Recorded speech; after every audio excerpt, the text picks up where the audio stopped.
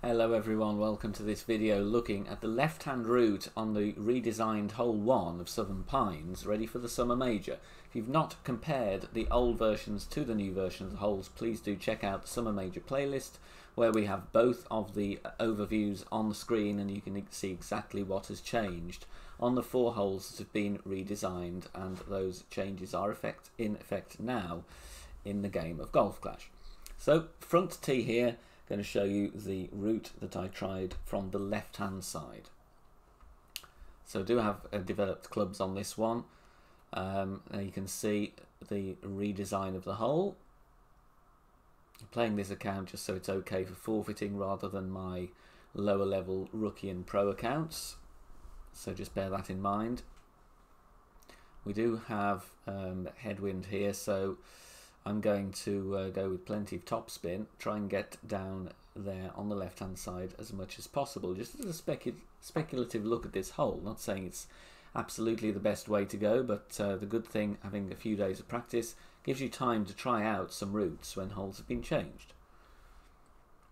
Playing a power 1 ball here. Now this left hand section of fairway has been made longer than it used to be. You used to be able to get over there and down to the rough quite easily, but without any overpower. We are, as you can see, quite short here, and the pin is a fair distance away. So let's have a look from that position at the second shot that we were faced with here.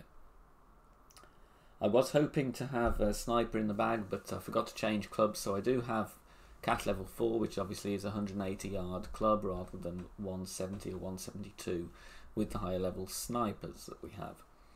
The green here also has changed. The pin placement obviously much further forward, and also it's not as severe sloping off down to the left. There is a slope there, but it's definitely only gradual, and there's no real danger of rolling into the rough unless you're approaching very quickly from the right hand side. Does look to be playing downhill here, so I'd suggest 10%. And even with the Cataclysm on here, we do fall short and just stop short of the fringe. But there you can see it does slope down the front there, and also from the back and right hand side of the green there is a slope there that we need to be aware of.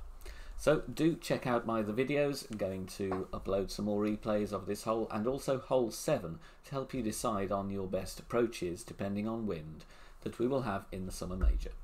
Thank you for watching.